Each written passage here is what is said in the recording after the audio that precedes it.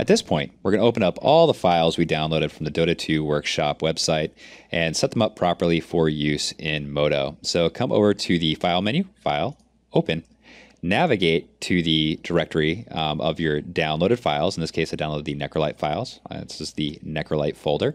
And go through Models, Heroes, in this case Necrolite, and the FBX folder. Select all of your different scenes, press Open, and the standard FBX load options are just fine. That's all you need. And just say no to all your images. You really don't want all the images automatically loaded because it identifies them as .vtf files, and we can't load those anyway. So as you can see, I've loaded multiple scenes here in the item list. If I select this scene up here, the Necrolite weapon, or shoulders or head, I can see all these different scenes as I select them. And also, I can toggle their visibility so I can see all the different scenes at once, even though I'm really only working in this scene currently. I can't grab any of this stuff over here. It's a really cool way of working. So I'll go ahead and shut all these other scenes off and select that sickle model. Now come over to the shader tree, and you'll see inside the shader tree, compared to the last video, kind of showing you an overview of MODO, a lot of stuff is missing from this, and that's just because of the FBX files that you download. So right click on that material, delete it. We just don't want it anymore. Get rid of it. Add layer, special, render output. Right click on that, duplicate it, alpha. Check out the settings or the render output menu. Make sure the output gamma for both of those, for alpha is 1, and for final color, you're going to want to change that to 2.2. And it's really for rendering, which you're not really going to do with this file, but still. All right, so we got those outputs there. And we also probably want to add layer, special shader. Grab our render outputs, put them up above, and add layer material. And now we have everything set up the way it would be. With our items selected, go ahead and press the M key for material, name that sickle, and now we have a sickle material that's been created underneath our new base shader that we created. And inside of that, we can go ahead and come over to select the material, come over to add layer, image map, and load image.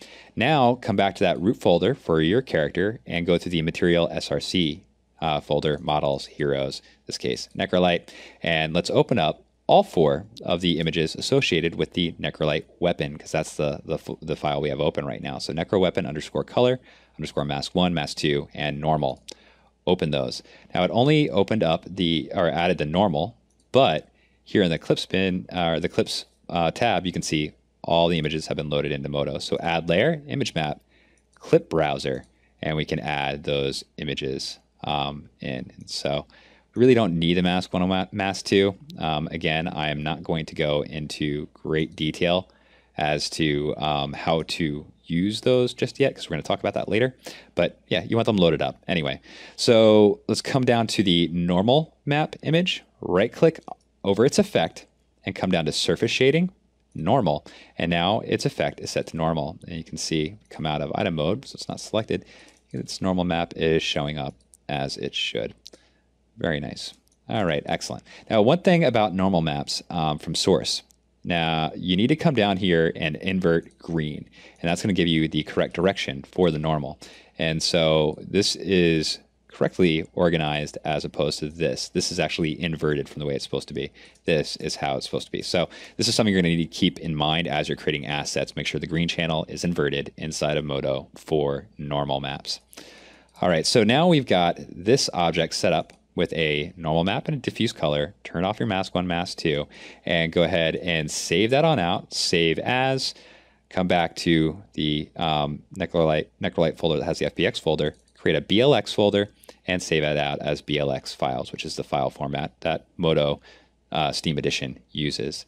Save that on out. And we can come back over to the item list and do the same for all the rest of the FBX files and reload them as .blx, and I'll join you once you've done that.